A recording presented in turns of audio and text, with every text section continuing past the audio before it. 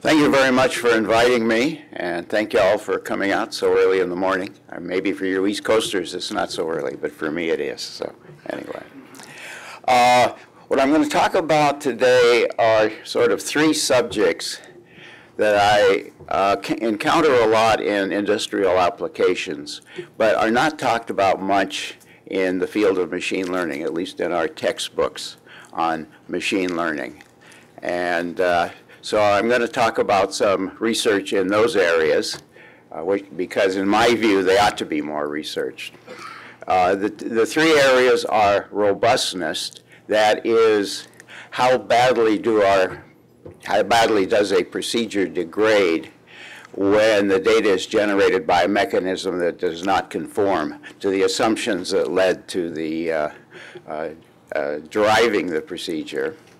The second is accuracy. We have a large number of machine learning algorithms that all make predictions, but they seldom tell you how accurate that prediction is, in the sense that how far away is the true value of what you're trying to predict from what you predicted. Now, we can do that on average, but for each individual prediction, we don't do that very often because it's not easy to do, as you'll see. Okay, and then the last thing is censoring. Censoring is something, again, that's not covered in machine learning textbooks.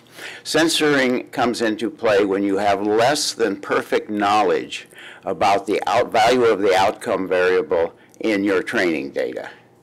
Okay, and then how do you use that incomplete knowledge to learn about, to make predictions when you don't really know the value of the outcome variable in the training sample for each of the observations or some of the observations, but you know something about it and you would like to still be able to make predictions. So let's go back to the very beginning, the machine learning problem. In machine learning, we have some quantity of interest about a system, call it Y, whose value we don't know but would like to know. Okay, we call that the outcome variable, the response variable, the output variable, okay? But we suppose that that variable, we don't know its value, but we suppose that its value is related to the values of other variables.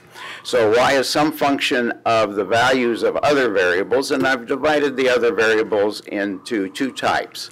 One I call X, and those are the ones we can observe and measure.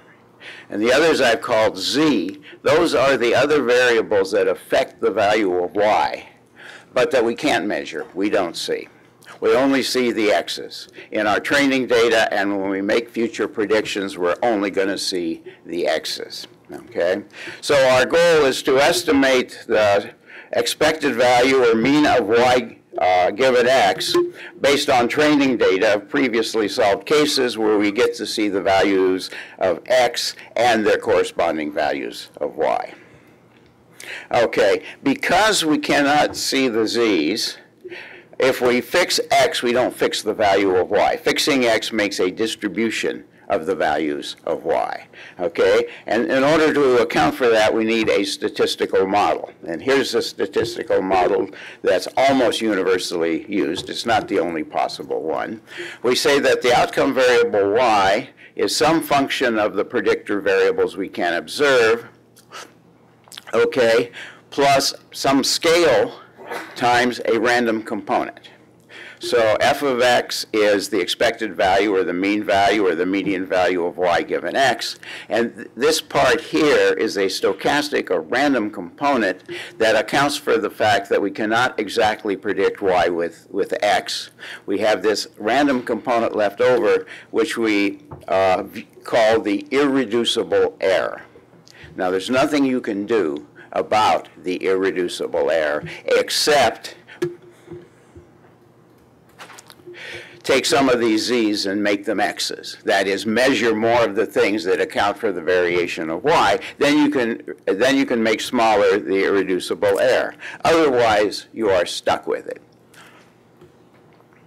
Okay, now you should keep in mind that this irreducible error, the one that there's nothing we can do about, is distinct from the reducible error. That is the error in predicting the expected value of y given x with our model based on our training data. So this is the difference between the target function, the best possible predicting function, which is this location function here. Okay?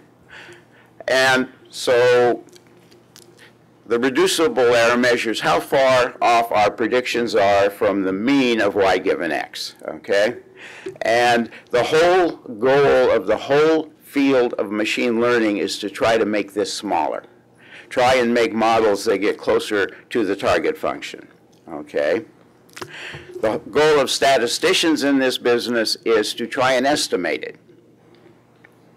If a statistician gives you a confidence interval on a prediction, they're talking about how far off your prediction is from the mean of y given x. They are not talking about how far off your prediction is from the actual value of y you're trying to predict.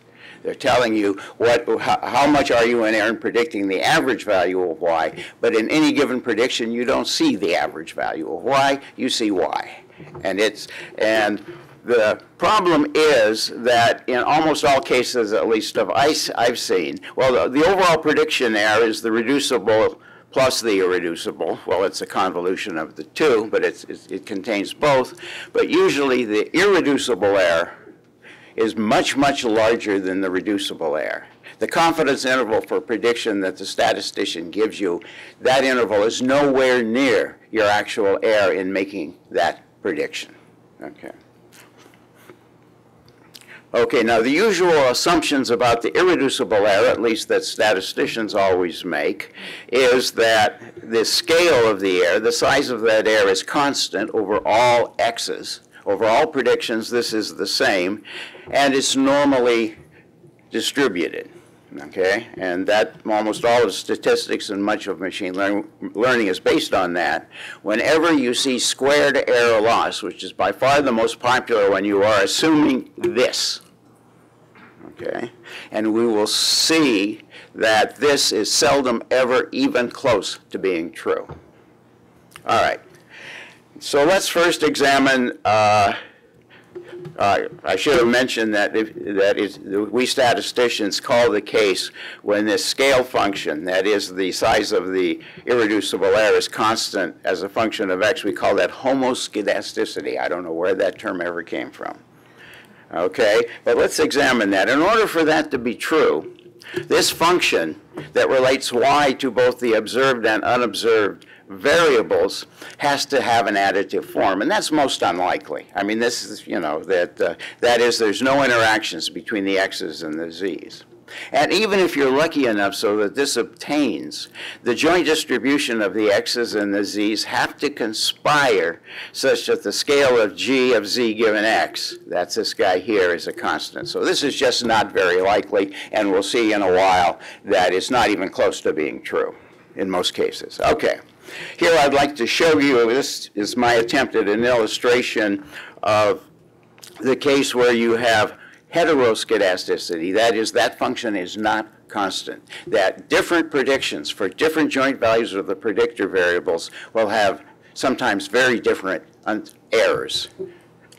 Okay, so here I tried to make an example. Suppose the optimal prediction in all of these cases is 5. That is, f of x equals 5. You would love your machine learning algorithm to predict 5 here.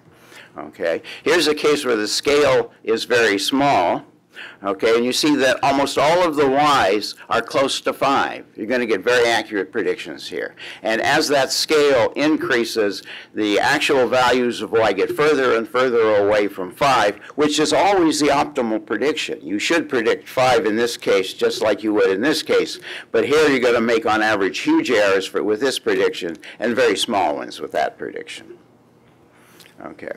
Now, normality is not very likely either. The greatest data miner / scientist of them all, John Tukey, used to say that the small residuals, the small errors may be approximately normal, but the bigger ones have heavier tails. Okay, and that's in every statisticians never say every, but in most cases that I have seen, that is the case. There are outliers, that the tails of the error distribution are not normal. That's rare. Okay. And in fact, you might have what I would call heterodistributionality. What makes anyone think that the distribution in the errors for some of the x's is the same for other predictions and other x's? Might be, you know, it might have short-tailed, nice normal distributions of your errors for some x's, and then have very wide-tailed or other bizarre distributions for at other x's. So how would you deal with that? Well, the way we can deal with heterodistributionality is to appeal to a subject in statistics called robustness. The idea is that you choose a compromise distribution for your errors such that it will work best if the errors have that distribution, but it degrades very slowly as the distribution of your errors has different distributions. Okay? And the normal distribution, which is the one we almost always use, is very bad at that. If you have long-tailed distributions for your errors, the normal procedures based on the normal distributions, that is squared error loss, degrade very badly. They don't degrade slowly as things move a little bit away from the normal distribution. Generally, they totally fall apart. In fact, every book tells you that before you use procedures like that, you have to go through and identify and get rid of outliers. Okay? Well, if you had a robust procedure, you wouldn't have to do that. Not only that, outliers are hard to find, hard to detect, because they can be far from the general trend of y versus x, but not extreme values of y. Okay, so the normal is not good. So what distribution might be good? And here's the one I like. I call it, it's the logistic distribution. I don't call it that. Everyone calls it that. It's the logistic distribution. Okay, and here it is. And here's a little picture of it. And its property is it conforms to what Tukey's razor, you might want to call it. Namely, that in this distribution, the small errors are normal, but the large errors have an exponential distribution, which is a pretty long-tail distribution. So we would hope that this distribution would work well, and it does, for a wide variety of real error distributions, none of which will ever be exactly logistic or exactly anything. Okay, so we're going to use the logistic distribution, all of the procedures I'll discuss. Okay, so here's our prediction. We're going to predict y hat. Our prediction y hat will be our estimate for the function f, the mean function at x. Okay, the mean function is the solution to this problem. Here, epsilon is the scaled version of the residual. This is the negative log likelihood. There won't be a quiz after, so don't memorize it. But this is it. I tend to write things out in detail, so if someone wants to look at the slides later, they can see more what's going on. But the interesting thing here, you may wonder why that there's this scale function running around, and clearly this solution is going to depend upon the scale. Okay, the scale function. Now, if the scale function is constant, it's not going to matter, but if it's not constant, it can matter. And if you knew it, you could get better estimates of the actual predictions. Okay, the thing is, though, not much better. If all you are interested in is making a prediction, okay, and you know the value of y, then this is minimized when f equals y independent of s. It turns out that s, just the scale function, just provides a weight for each observation. So if you knew it, you could optimally weight each of your observations when you did the training. But if you don't optimally weight them, it generally doesn't do much damage. So that using an incorrect scale function, namely assuming it's constant when it's not, to estimate the location function increases the variance but not the bias, and the assumption that it's constant is usually not too bad. Okay, and so that's why that's why all of our textbooks ignore it, at least the ones that I looked at. Never talk about the irreducible error, how you might go about estimating it. Okay? But I'm going to argue you should estimate it, or try to anyway. And here are my reasons. First of all, it will improve the estimate of the location function of your prediction, especially in high variance settings. But it's an important inferential statistic. It provides a prediction interval. It tells you how accurate your prediction is. Your actual accuracy, not the accuracy of how well you've estimated f hat, but how accurately your prediction of y is at that x. Okay, and in fact, for the logistic distribution, the interquartile range of y given f depends on s. It's twice s of x over the square root of 3. And that can affect your decision. I mean, if you're an academic or if you're in a Kegel competition, you really don't care about the uncertainty. You only care about average uncertainty. You don't care about uncertainty of individual predictions because you're not rewarded for that. But in actual industrial applications, the reason why you want to know the value of y, the outcome variable, is going to help you make a decision. It's going to tell you, it's going to help you decide what ad to show, whether to issue an insurance policy to someone. It's going to inform a decision, okay? And as a very wise statistician once told me, you should never make a decision based on a numeric quantity unless you have some idea of the uncertainty with which that number, you know that number. If the uncertainty is really large, that will likely change your decision. So, okay, all right. And then finally, the third thing is that knowing the scale function is crucial whenever you have censoring. So let me tell you about censoring. Because censoring is another thing that is not talked about in our textbooks hardly at all. But in real applications, it happens all the time. And I'll show you some examples later. But this is censoring. Censoring is when you have a training data set where you're given the x's, okay, but you have incomplete knowledge of what y is. Okay. In the normal setting that we talk about in the textbooks, you are given in the training sample joint values of the predictor variables x and the value of the outcome variable y. In censoring, you're not given the value of the outcome variable y. You are given a range for the outcome of of y. So you instead of y and x, you have a, b, and x, where a and b contain the value of y. But all you know is a and b. You don't know the value of y. And that happens a lot more than you'll ever dream. Okay? So here are some examples. Suppose a equals b. Then the value of y is known, and we're back in the textbook setting. A could be minus infinity, which simply says all we know is that y is less than b. That happens a lot. An example is if you're an insurance company and you want to estimate how good a driver is so that you know whether to issue a policy or not. And so you have a database full of past policies you've issued and how much those policies have cost you. Now, and you're going to use that to try and determine how good the drivers are. Make a model to predict how good the drivers are. Well, what you will find is that the vast majority of policies cost you nothing. There were no claims. That's what you hope if you're the insurance company. Okay? So if you plot the cost of the policy or histogram, you're going to have this humongous spike at 0.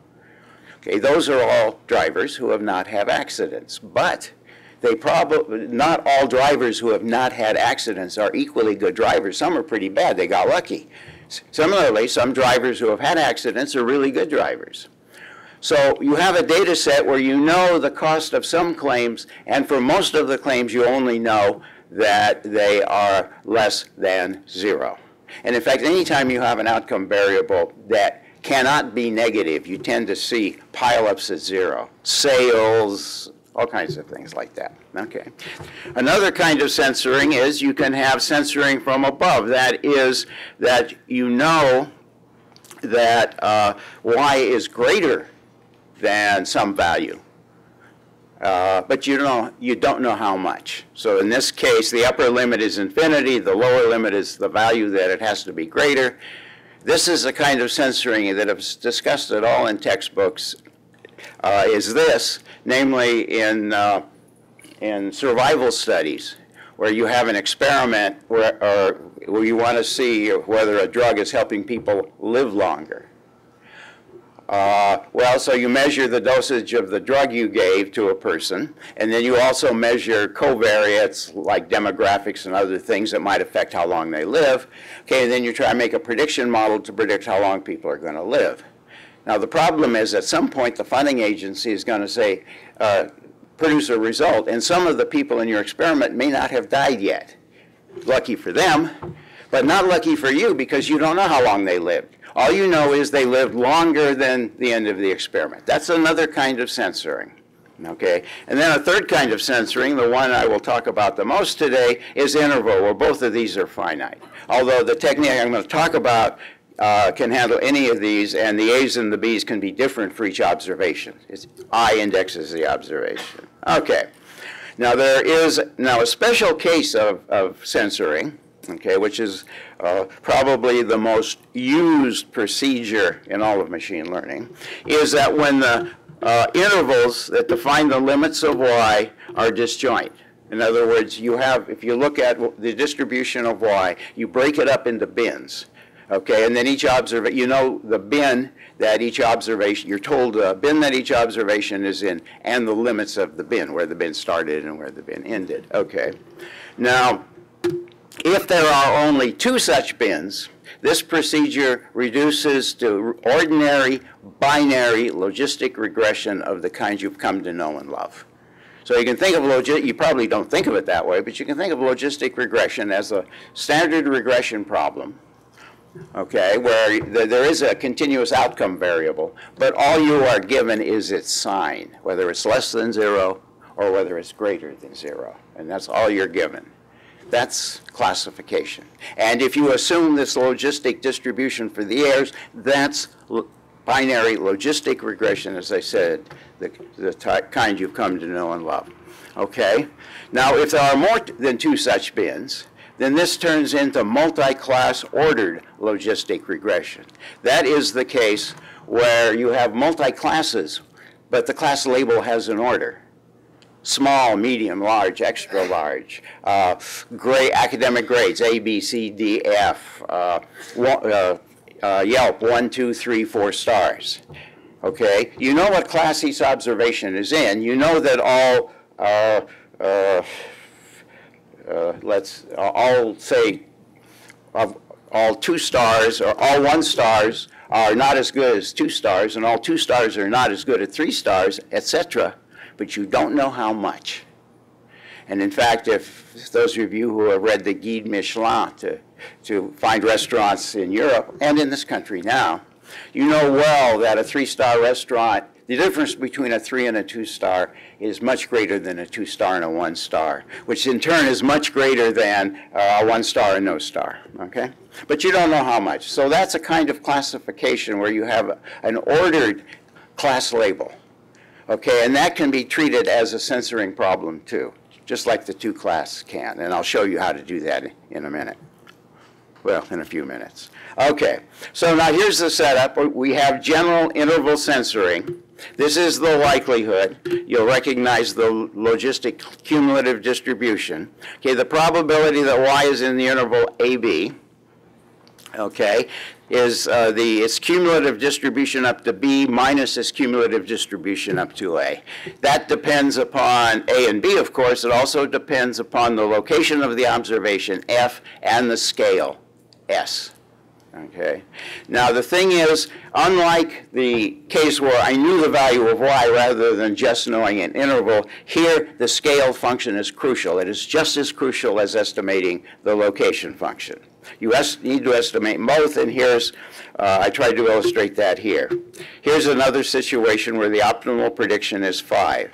Okay, but for some observations, when you predict 5, the y's tend to be close to 5, and others tends to be farther away. This is different scales.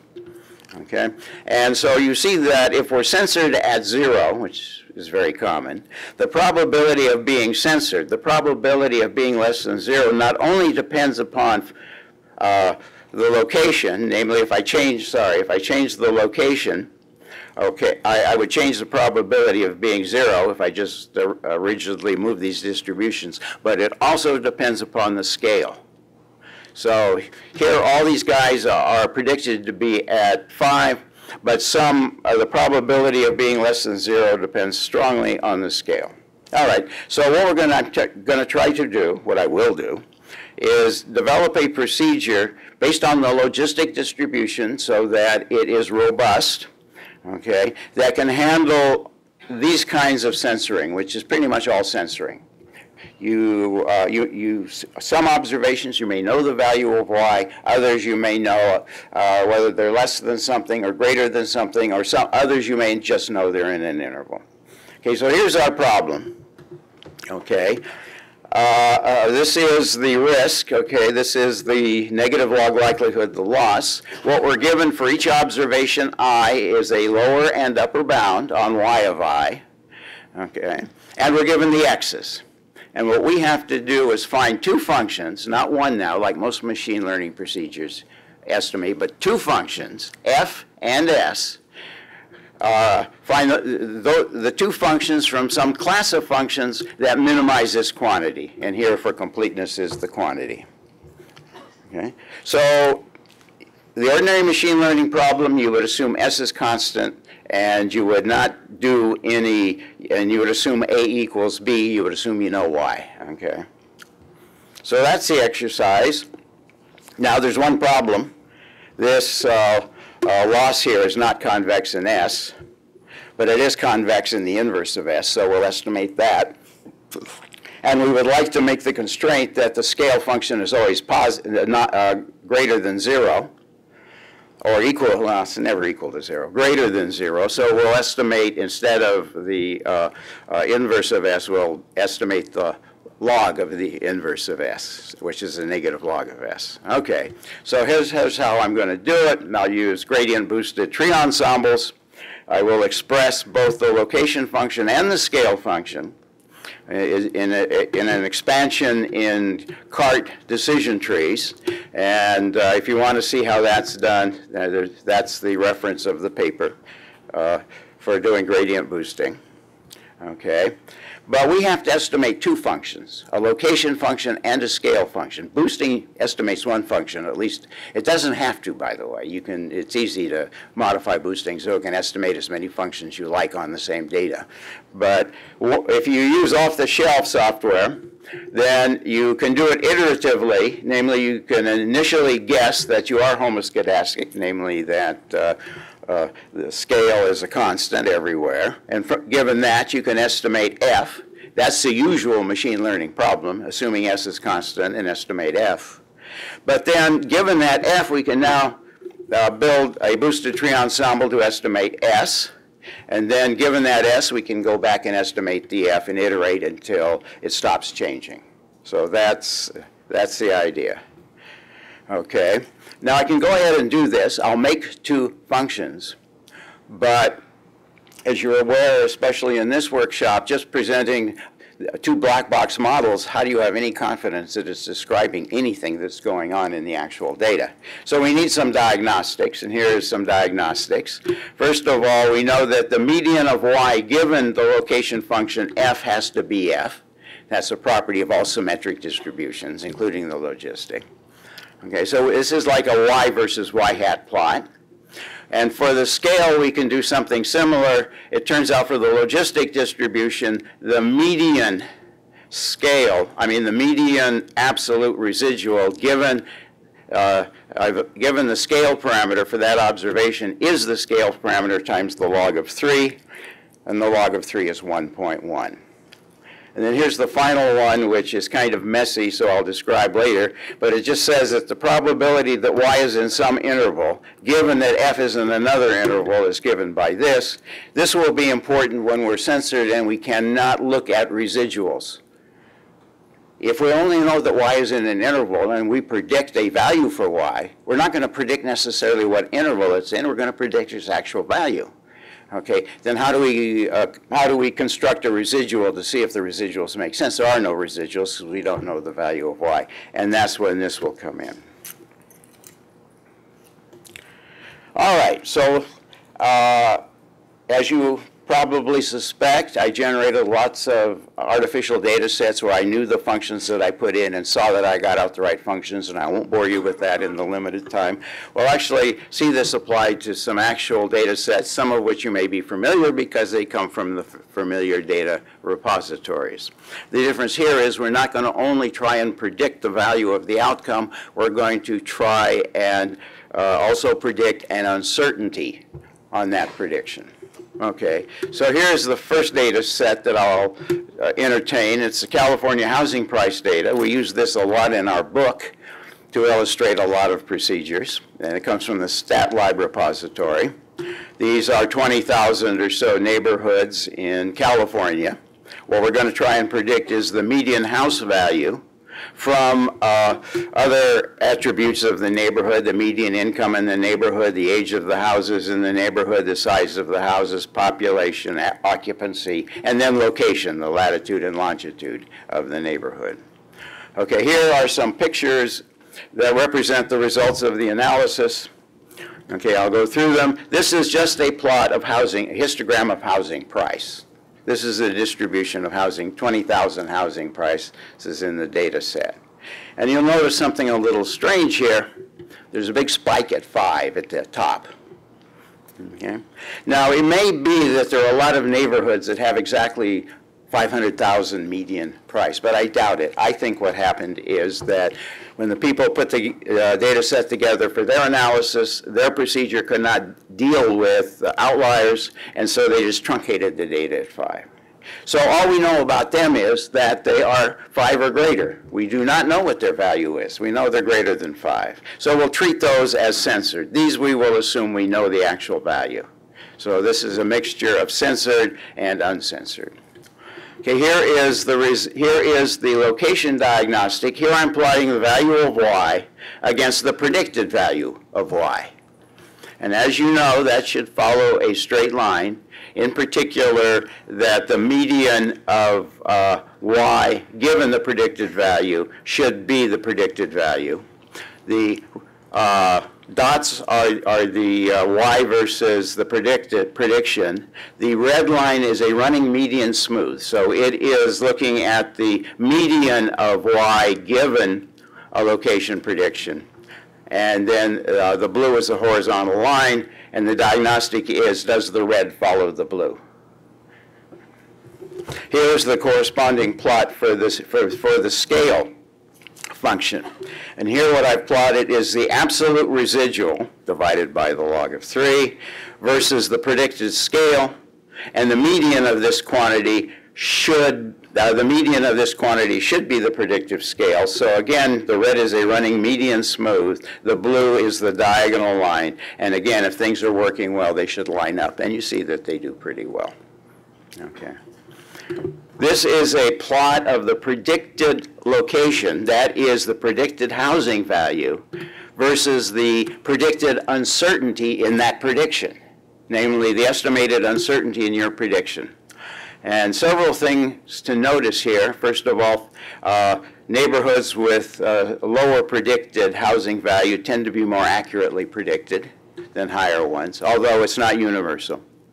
Another thing we see is that these scales are varying by about a factor of 20. So that in this model, when we are predicting the value of housing price, some of our predictions are 20 times more accurate than others. Same model. It's just that when we predict here, it's 20 times more accurate than maybe when we predict over here, if this is the predictor variable space. Okay, and you can see that here. This is 0.05. This is a scale value of 0.05. This is a scale value of 1. That's 20. So that we're far, far, far away from homoscedasticity. That if, for example, suppose we predict a value here of 5, which is 500,000 median, okay, we see that some of the predictions have an error of around 0.2, 5 plus or minus 0.2. Others have an error of 5 plus or minus 1 for the same prediction. Down here, you see a similar effect. Okay, here is, since this is a talk. This is a session on trying to visualize models. Here's a visualization using variable importance and partial dependence plots. Okay, this is the importance of the variables to that model for predicting the location function. That is for predicting housing price.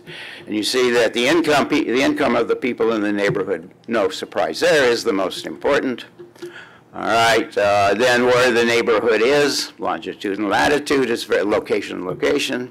Okay, and then the others are less important.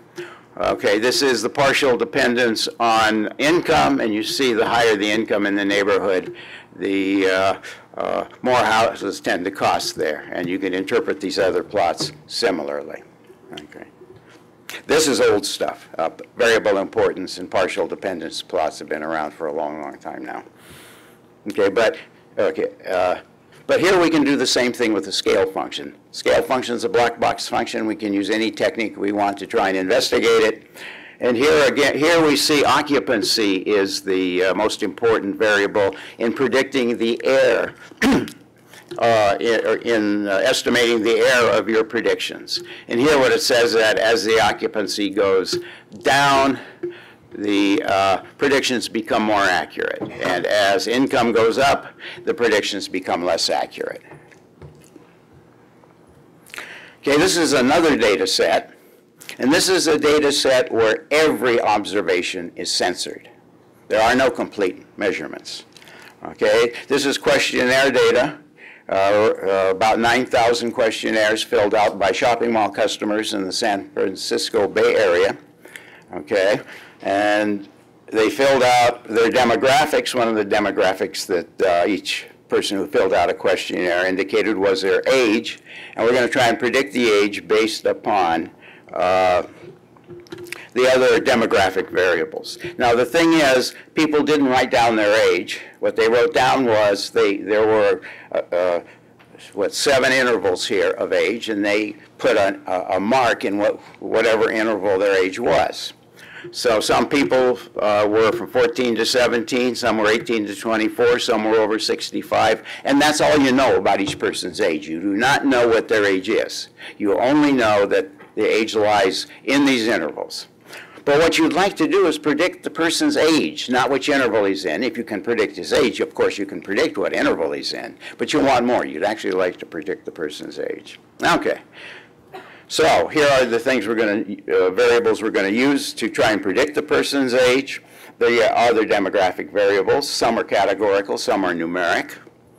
Okay. Now here, the algorithm was run, but we cannot look at those residual plots. We can't plot y versus y hat, because we don't know the value of y. We only know ranges for the value of y. So the only thing we can look at is if f has some value. I mean, the thing that we can compute if we know the location and scale, we can compute for each prediction, we have a probability distribution for that variable. Not just a number, but a whole probability distribution. And we can predict the probability that that observation is in each of the bins. And we know how many y's are in each of the bins, because that's the information we have. We don't have the value of y, but we know it's been in. So what this is looking at is kind of a visual representation of the confusion matrix. These are all the ones that were predicted to be in bin 1. That is everyone who was predicted to have an age between 13 and 17. The black is how many Y's were observed in that bin. How many people actually had ages from 13 to 17. Okay, and the gray is our prediction for how many should be in that bin. And we see that most of them are, and most of them are. There are a few in bin 2. Here is those that were predicted to be in 2. They are mostly in bin 2, but some are in bin 1 and some are in bin 3, and so on. So how you judge whether the model is consistent is you compare the height of the black bars to the height of the gray bars. The gray bars are the prediction from the model, given the location and scale. The black bars are what actually happened. And this is all we can do here because we don't know the actual value of y. We don't have any real errors. Okay, here is a plot of the predicted age versus the predicted uncertainty in age. And you see that, again, the heteroscedasticity is rather massive. It goes from 0.5 to 10, it's another factor of 20. So this is far, far, far from being homoscedastic. And you see that typically when you're over 40, when it's predicting over 40, that's 40 plus or minus 5 years typically. Sometimes it goes up to 10 years, sometimes it's down to 3.5 years, but it's in this range. But when your age is low, like from 13 to 17, the model claims it's predicting that very accurately. Here the error is around 0.5. So we're predicting young people's ages, most of them, plus or minus half a year. Which you might wonder, our bins are 3 years wide there. How can we do that? You can do that with this method. Okay, but we notice some predictions, like here is someone who we predicted to have age, say, 14 or 15, whatever this is. No, it's more like 10 or 11. Okay, but with an error of 2, and here's someone else we predict has the same age, but here we're much more certain about the prediction for this person than we are for the prediction of that person. Okay, time is running short, so I will skip the, well, I'll show you this is kind of, shows that the model kind of makes sense. Okay, here are the importance of the variables for predicting age. The most important variable is occupation. Occupation, of course, is a categorical variable. And so what this shows is that if you have occupation 6, that tends to decrease the estimate of your age. If you have occupation 8, it tends to increase the estimate of your age. Occupation 6 is student, and occupation 8 is retired. So this is saying if you're a student, you're gonna tend to have a lower age. If you're retired, you're gonna tend to have a higher age. And so on. This is householder status. That is, whether you own the home you live in, or whether you live with whether you're renting, or whether you live with your parents. And you see that if you own your home, that tends to increase the estimate of the age, and if you live with your parents, that tends to decrease the estimate of the age. Okay, here's the same thing for the scale model. Keep in mind, it's a function of x. When we make a prediction, we have two functions of the same x. F of x is our prediction, and S of x is our uncertainty in that prediction. And so we're getting two numbers for each prediction, not just one. Okay? So here it says that householder status is the most important variable for predicting age, followed by marital status, etc. Okay, what this says is this is householder status, and what it, I think that's household, it might, yeah, it's householder status. What it says is if you live with your parents, that decreases the uncertainty in its prediction of your age. Notice on the previous plot it said it reduced the estimate of your age, it also reduced the uncertainty. It's pretty sure if you live with your parents. The model is saying, I'm pretty sure if you live with your parents that this is a pretty accurate estimate of your age. Whereas if you own your house, it gets a little less accurate. Same thing with occupation down here. This is student. Okay, if you're a student, that really decreases the uncertainty that the model thinks it has on predicting age. Whereas for retired, it's much less certain on the age. Okay, the next data set, how am I doing? Whoa, all right. The next data set, and I'll go through this one quickly, is a data set from the Irvine repository. It's the wine quality data set. And there's about 6,500 samples of wine.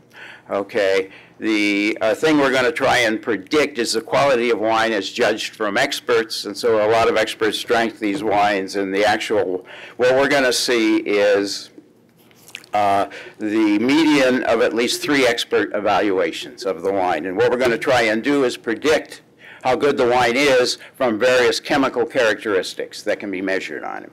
Okay? Now, you may think this is a standard regression problem where it's just that the outcome has integer values. But wine quality is not an integer. It's a continuously varying thing. It's just that we chose to measure it. as an integer. So I'm going to treat this as censored. Namely, if the judge says 4, I'm going to assume that judge is saying that's somewhere between 3.5 and 4.5. And when the judge says 8, it's somewhere between 7.5 and 8.5. Okay, these are the things we're going to try and predict from. These are the predictor variables, and they are various, as I said, chemical characteristics. Here again, we don't really know the value of the quality. We just have the integer, which says what bin it's in. And here, this is the confusion matrix, both actual and predicted, and you see they're very close. Okay, here is a plot of the predicted quality versus the uncertainty in predictive quality. And you see that for the higher end lines, the ones that were 6.5 and 7, the uncertainty is a little higher. That means the judges are agreeing slightly less. But this range is not so big. This goes from 0.15 to 0.3. That's only a factor of 2. So here the heteroscedasticity is not so large. All right, just one thing. Here are the variable importances, and you see by far the most important variable is the concentration of alcohol. And from the partial dependence plot, you see that the more alcohol that there is in the wine, the more the judge liked it.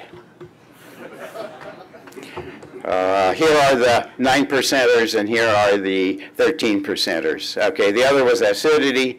Okay, here's the scale function. Again, we'll skip that, and I want to finish with, well, actually, I'd like to do more, but I will finish with ordered multi-class logistic regression.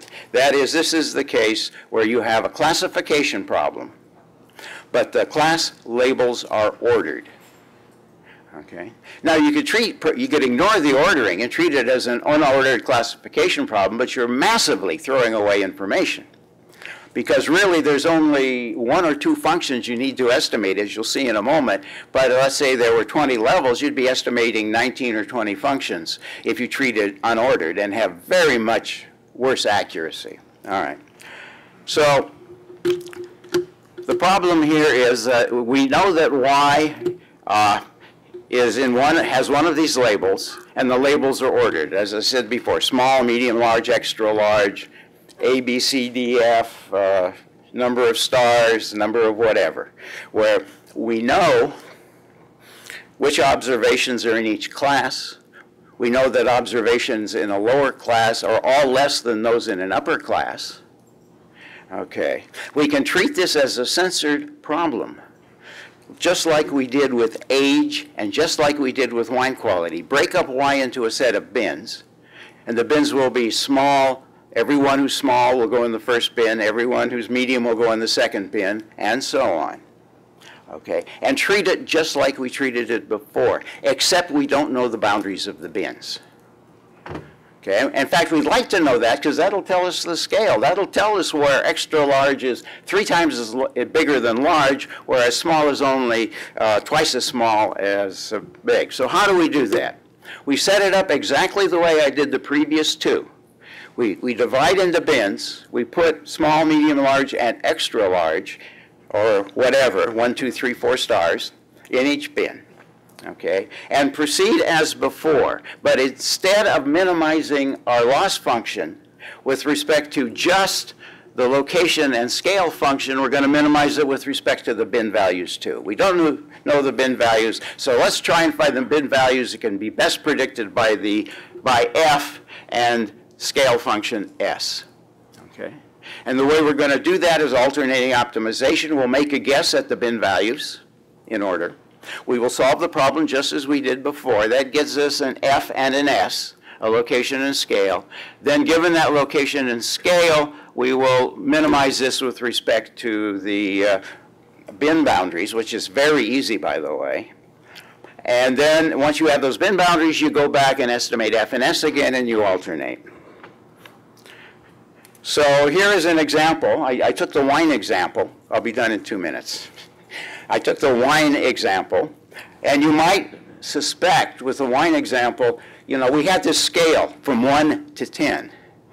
One thing we might suspect is, or we can ask the question, is the difference in quality between a wine ranked 8 from that which was ranked 7, is that the same difference as one that was ranked 2 compared to one that was ranked 3? You would, and there's no reason why that should be true. I mean, these are human testers, and maybe that's not a linear scale. So what I thought I would do is I would run this algorithm on that data, pretending I don't know what the bin boundaries are, and see what it comes up with. Okay, so I start out with the original boundaries based upon the integers that the wine tasters assign. I run, this is at the first iteration, okay, what it found. This is the second, and this is the third. And what it said is that those wine tasters are mighty good, because the difference between a 8 and a 7 in quality, at least as judged by the tasters, is about the same as the difference between a 2 and a 3. So I thought, well, maybe it's just the algorithm. It got stuck, It just didn't move. So I put in a different set of bin boundaries. I said, let's pretend that a 2 is very close to a 3, but a 7 is very far from an 8. I basically exponentiated the scale. Ran the algorithm, and you see where it came out. Came out just where it came out before. It does like the scale that the wine people actually used. All right, since I'm out of time, I won't talk about asymmetric distributions, only to say that what makes us think that the error distribution is symmetric? We've been assuming that all along. I mean, if we're willing to admit heteroscedasticity, that the scale may change for different predictions, why can't, the upper and lower scales change? But I'll skip that. It'll be in the notes. And I will summarize. Okay, so what I've tried to describe is a robust procedure, namely it will not get fooled by outliers at all, okay, to estimate the location. Well, let's start out here. What we would like to do is predict the value of y given a set of predictor variables. We can't do that because of those pesky z's. Other things are driving the distribution of y that we can't control or observe. So we can't predict y given x. We settled for predicting the distribution of y given x. That distribution has a location that we'll use to predict y and a scale which we'll use to assess the uncertainty in our prediction of y. Okay, and we've done it based on the logistic distribution, could have done it based on the normal distribution, but that would not be a very useful procedure because it would lack robustness. The minute you had a few outliers, it would fall apart, where the logistic distribution does not fall apart in the presence of outliers, okay? I've talked about general censoring, which I believe in practice is ubiquitous. It's everywhere. We tend to try to work around it with approximations, and we'll suffer accuracy because of it. We see, and in fact, the application that drove this, when I started working on this, was an industrial application where we had half the data were censored at 0, namely, we only knew they were less than 0. Of the other half was censored from below at 0, we only knew they were above 0. And then the other quarter we actually know the value of. Okay, and we wanted to use all of that data to build our model, not just the data that we had the actual y value for. Okay, so that's what drove this, this work. Okay, I've provided some graphical diagnostic. I've discussed ordered multi-class classification, where you not only get the classification, you estimate the scale. So and then finally, which I didn't talk about, was asymmetric distributions, which you can do in exactly the same way. And it's in the notes, and when I write the paper, it'll be in the paper. All right, thank you very much. Thank you very much for the great. Thank you very much for the great talk. We have time for one question, if somebody wants to use the microphone. I have a question. We tried the log logistic distributions in real data, and it seemed to fit well. I'm sorry, the what? The log logistic distribution, which is exponential. That's what I'm using, yeah. Well, log logistic. Well, it has heavier tail. Keep in mind, I am using, well, it's exactly what I'm doing here, except I'm estimating scale with it as well as location. Because I'm using the logistic distribution. That's the likelihood. The loss is the negative log likelihood. So your actual loss is log logistic. I mean, that's what it is. Thank you very much.